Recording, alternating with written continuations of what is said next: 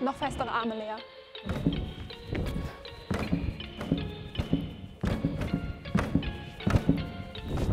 Emma ist 17 und Profisportlerin.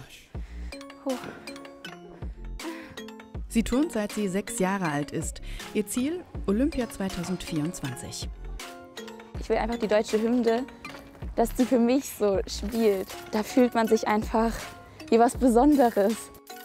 Sie hat ihre Familie und ihre Heimat Hamburg mit 12 verlassen, gegen Trainingshalle und Internatsleben in Chemnitz getauscht, mit klaren Regeln und kaum Freizeit.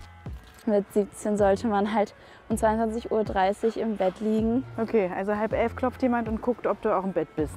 Meistens schon, ja. Alles, um einmal ganz oben an der Weltspitze zu stehen. Würdest du sagen, das Leben ist so ein bisschen entbehrungsreich, oder? Ja, auf jeden Fall.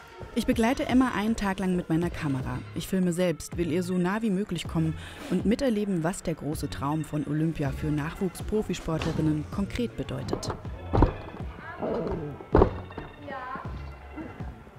Ich will wissen, warum sich junge Sportlerinnen und Sportler trotz fehlender Anreize, wenn man mal den Fußball außen vor lässt, da gibt es zwar Fame und Kohle, in den anderen Sportarten aber relativ wenig, trotzdem für dieses Leben entscheiden und wie so ein Leben als Profisportlerin wirklich aussieht.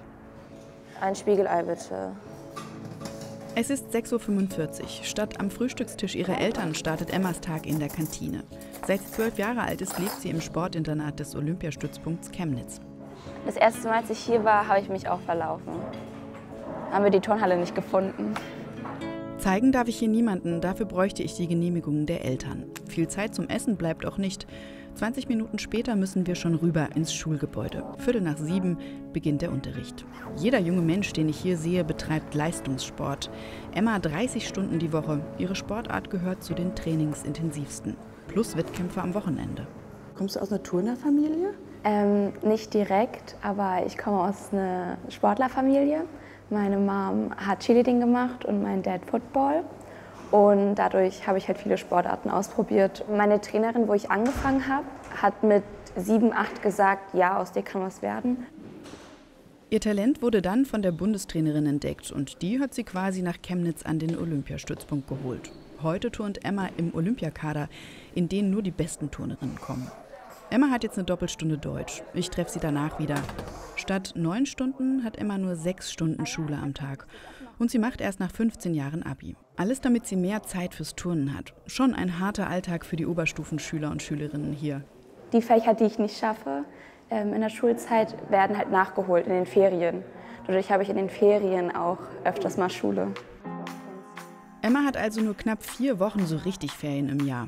Es ist jetzt 9 Uhr. Vom Unterricht geht's für die 17-Jährige direkt rüber in die Turnhalle, zur ersten Trainingseinheit.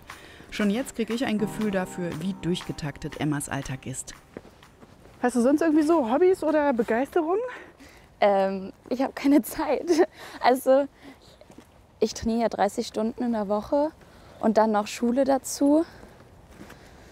Für Hobbys bleibt da jetzt nicht so viel Zeit. Und abends lerne ich halt. Pia, ich fange jetzt mit dem Stabi-Zeug an und mache erstmal Fußstabi, dann Schulterstabi.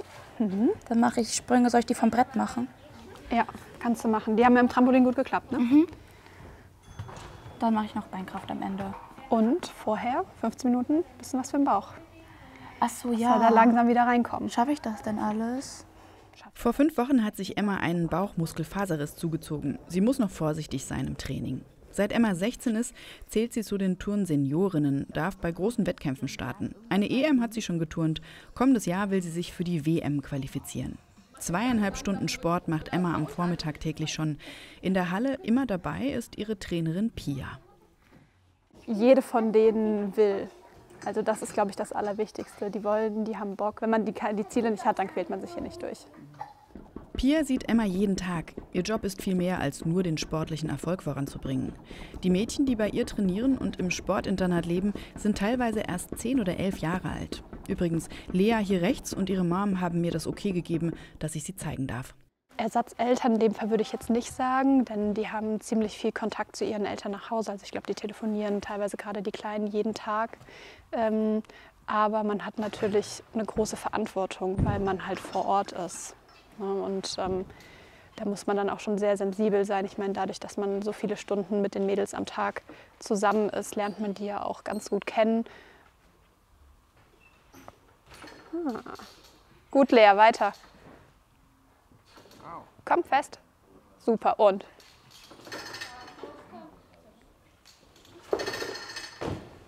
Das war doch gut.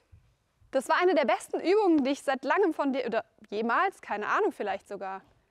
Das wird viel ruhiger. Du kommst in die Handstände, du kannst deine Felge austouren und dich auf den Konter vorbereiten. Oben, das ist alles besser, Lea. Hat sich's nicht so angefühlt? Bleiben wir dran. Ja.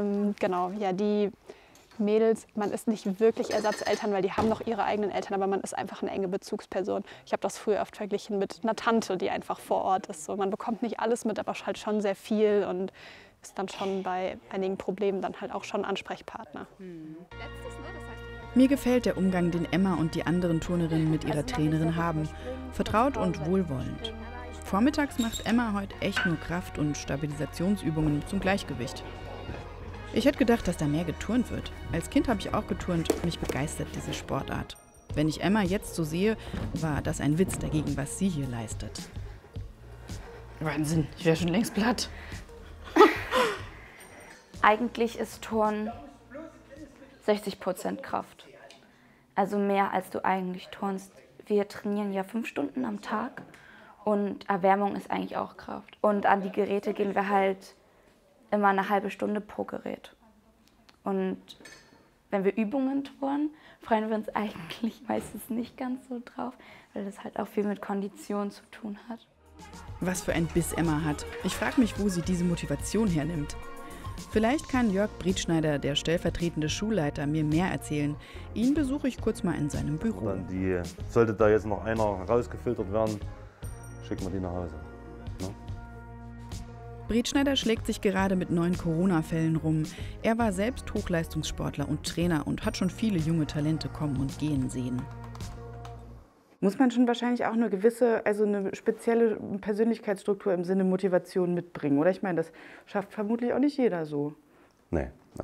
Ich kann ja die Kinder auch heutzutage nicht mit irgendwelchen materiellen Vorzügen locken. Ne? Wie ich das in meiner Kindheit noch kennengelernt habe zu DDR-Zeiten, als man noch die Möglichkeit sah, vielleicht mal ins kapitalistische Ausland zu kommen. Ne? Aber jetzt ist es ja so, das ist ja denen, die haben ja alles. Ja. Ne? Ja. Was sie aber mitbringen, ist diese intrinsische Motivation, die sie dazu bewegt, sich tagtäglich hier auch diesen großen Belastungen zu stellen. Ne? Wenn Sie sagen intrinsische Motivation, woher hat man denn sowas? Sind das meistens Kinder auch aus Sportlerfamilien? 25, also ein Viertel unserer Schülerinnen und Schüler, die haben einen leistungssportlichen oder sportlichen Elternhintergrund. Gar nicht so viele. Nee, gar nicht so viele, aber es gibt eben auch immer wieder Situationen, wo die Eltern jetzt im Sport die Möglichkeit sehen, dem Kind eine sinnvolle Freizeitbeschäftigung mitzugehen. Und man muss dann verstehen, dass natürlich bis zur Pubertät die Kinder das machen, was die Eltern gerne sich wünschen. Und viele Eltern wünschen sich für ihr Kind eine sinnvolle Ganztagsbetreuung und dadurch kommen natürlich auch viele schlussendlich zum Leistungssport. Es ist kurz vor 12. Emma hat das erste Training heute hinter sich. Oh, komm. Okay. Obwohl Chemnitz einer der erfolgreichsten Trainingsstandorte für Turnen ist, sind hier keine großen Sponsoren zu sehen. Emma hat bei der letzten EM nicht mal einen Trainingsanzug gesponsert bekommen. Finde ich verrückt, wenn man bedenkt, wie viel Kohle zum Beispiel im Fußball steckt. Zumindest Instagram bringt ein paar Kooperationen. Emma hat fast 13.000 AbonnentInnen, für eine Nachwuchs-Profiturnerin schon recht viel. Wer fragt da so für was an? Also ich habe ganz verschiedene Sachen, also für Sportsachen. Ich wurde auch wegen Schmuck mal angefragt oder halt Essen, Trinken, Riegel. Man kriegt dann halt auch Sportsachen und das ist halt für mich ganz gut, weil ich mache Sport und dann brauche ich mir nicht immer Sportsachen kaufen und dann kriege ich die gestellt, muss halt Werbung dafür machen, was mir aber dann auch Spaß macht. Ich mache es auf meine Art und Weise. Ich mache Social Media nicht, weil ich die Follower haben möchte oder berühmt werden möchte. Ich mache das einfach nur, weil es mir Spaß macht. wow, das bist du? Ja. Und da steht Giorgia Wille, eine ganz berühmte Turnerin aus Italien. Okay. Also das war einfach das Gefühl, mit Leuten, die bei Olympia-Weltmeisterschaften starten, zu turnen. Da habe ich für die Europameisterschaft 2022 in München so ein Fotoshooting gemacht, hier mit der deutschen Nationalmannschaft. Kurz nach 12, Emma muss los zur Mensa, Mittagessen. Ich schreibe auch gleich eine Arbeit, 2 Stunden, und muss mir auf jeden Fall nochmal Englisch angucken. Nach sportlicher Hochleistung muss sie jetzt auch noch einen klaren Kopf haben. Und immer bleibt ein großes Ziel vor Augen: Olympia 2024. Ich will einfach die deutsche Hymne, dass die für mich so spielt und dass ich auf diesem Platz stehe und einfach die deutsche Hymne höre. Das ist das Größte einfach. Nicht die Medaille, das ist gar nicht das, was ich möchte. Ich möchte einfach für Deutschland starten. Empfindest du dich schon quasi als Stellvertreterin für dieses Land? Ja, klar. Also das ist einfach so eine große Ehre, den Adler zu tragen oder auch das Germany-Zeichen, dieses GER. Und da fühlt man sich einfach wie was Besonderes. Nach der Schule 15 Uhr. Die Englischklausur lief okay. Wir sind wieder auf dem Weg zur Halle zum Nachmittagstraining. Nochmal 2,5 Stunden. Zur Erinnerung, dieses Pensum hat sie, seit sie 12 Jahre alt ist. Würde denn überhaupt sowas klappen wie ein Freund haben? Bestimmt. Aber ich glaube, mir wäre das einfach im Moment zu viel, weil ich sehr viel Stress und zu tun habe. Und wäre das hier ein bisschen zu anstrengend, glaube ich. Ja, den müsste man ja auch noch irgendwo unterbringen. Ja, dafür habe ich keine Zeit. Ja. Wie ist es bei den anderen Turnerinnen so? Haben da welche einen Freund oder ist es generell eher so, dass das wirklich... Also zurzeit nicht. Und wir kümmern uns da auch jetzt nicht so drum wie manche andere Mädchen. Wir konzentrieren uns halt auf unseren Sport. Und da hat ein Freund im Moment einfach keinen Platz. Kommt mir vor, als wäre da nicht mal viel Zeit für Gefühle. Weil, mal ganz ehrlich, verlieben ist ja keine Entscheidung. Emma erzählt mir noch, dass sie die wenige Freizeit am Wochenende vor allem mit Ausruhen verbringt. Party wie andere Jugendliche machen sie vielleicht mal in Hamburg, aber auch eher selten. Also jetzt mache ich erstmal ein Tape-Riemchen ran. Okay. Und so ein Blasenpflaster, weil ich sehr gerne Blasen an den Händen kriege, offene Wunden. Und da habe ich keine Lust zu. Also ich fange heute ganz, ganz einfach an. Ich mache nichts Schweres oder so, aber man muss halt wieder reinkommen und die Hände müssen sich halt auch wieder dran gewöhnen, dass sie so gereizt werden. Das erste Mal seit ihrer Verletzung ist Emma wieder am Stufenbarren, ihrem Lieblingsgerät. Und so sah das übrigens aus, als Emma im Juni 2021 am Barren für die Olympia-Qualifikation geturnt hat. Seite gleich nach unten, mit Chapeau halbe nach oben. Also bis jetzt sieht es sehr gut aus, auch schön immer die Beine zusammen, schöne Handstandpositionen. Für Tokio hat es nicht ganz gereicht. Kann man beim Turnen auch vernünftig verdienen? Also wenn du das jetzt quasi als deinen Job machen würdest? So, nee. Wenn du mit der Schule fertig bist? Also du kannst zur Bundeswehr gehen. Kriegst halt Bundeswehrgehalt als Sportler, aber rein vom Sport her gar nicht. Vielleicht gewinnst du mal bei internationalen Wettkämpfen, Weltcups. Wie viel gibt es dafür, weißt du das? Eine Prämie, aber nicht viel. Also davon kannst du nicht leben. Ja. Also zurzeit bin ich ganz froh darüber, dass ich von der Sporthilfe halt Unterstützung bekomme. Monatlich halt auch Geld kriege. Wie viel denn? So 700 im Monat. Davon gehen 240 € für Internat, rund 300 € für die Mensa und der Rest für Turnequipment, Anzüge und Bahntickets drauf. Kohle bleibt da kaum übrig. Ja, genau. Da war es jetzt wieder ein bisschen schräg.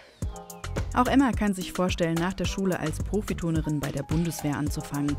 Sie bekäme da ein Einstiegsgehalt von über 2.000 € brutto, hätte neben ein paar Wochen Lehrgängen im Jahr komplett Zeit, sich auf den Leistungssport zu konzentrieren. Machen übrigens viele Profisportlerinnen. Es ist jetzt 16:15 Uhr. Für volle Konzentration vielleicht schon ein bisschen spät.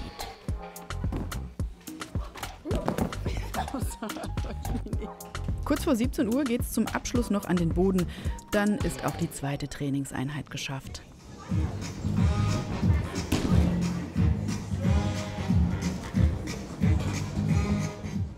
Es ist mittlerweile schon wieder dunkel geworden. Von der Halle geht's rüber ins Internat. Ich darf gleich einmal Emmas Zimmer sehen. Musst du jetzt heute noch lernen oder bleibt dir das erspart? Ich schreibe morgen Physik. Oh Gott, wann bist du denn so ungefähr im Bett normalerweise? Also wir haben so Bettruhezeiten. Okay. Und mit 17 sollte man halt um 22:30 Uhr im Bett liegen. 22:30 Uhr? Mhm. Okay, also 10:30 klopft jemand und guckt, ob du auch im Bett bist. Meistens schon, ja. Und die anderen, wann müssen die ins Bett? Kommt immer darauf an, wie alt du bist. Mit 15, 16, 21:30 und mit 14, 21 Uhr. Und mit 18, 23:30.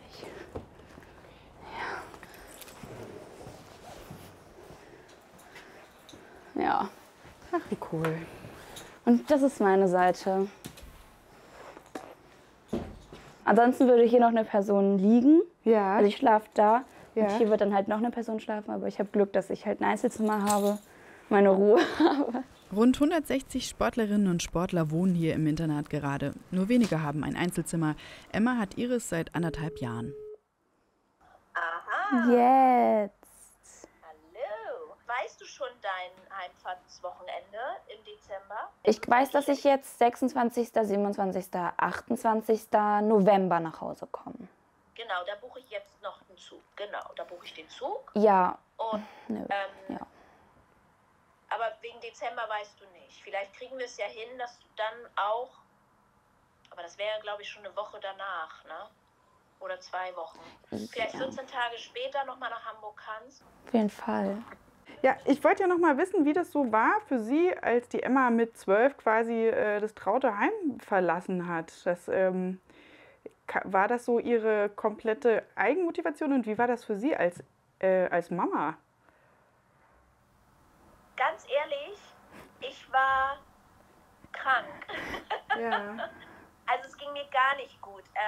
Ich weiß zwar, dass Emma das unbedingt wollte. Sie hat uns auch davon überzeugt, dass sie das unbedingt will. Und ja, aber eigentlich war ich sehr traurig darüber. Natürlich, wenn das 12-jährige Kind das Haus verlässt, findet man das nicht unbedingt ganz toll, ne? Wir haben auch gesagt, also wenn sie ein halbes Jahr oder nur 3 Monate oder so da aushält und dann nach Hause will wegen Heimweh oder so, dann holen wir sie natürlich auch wieder nach Hause. Und also da hatte ich eigentlich keine Angst. Und wie ist es, wenn sie jetzt heute nach Hause kommt?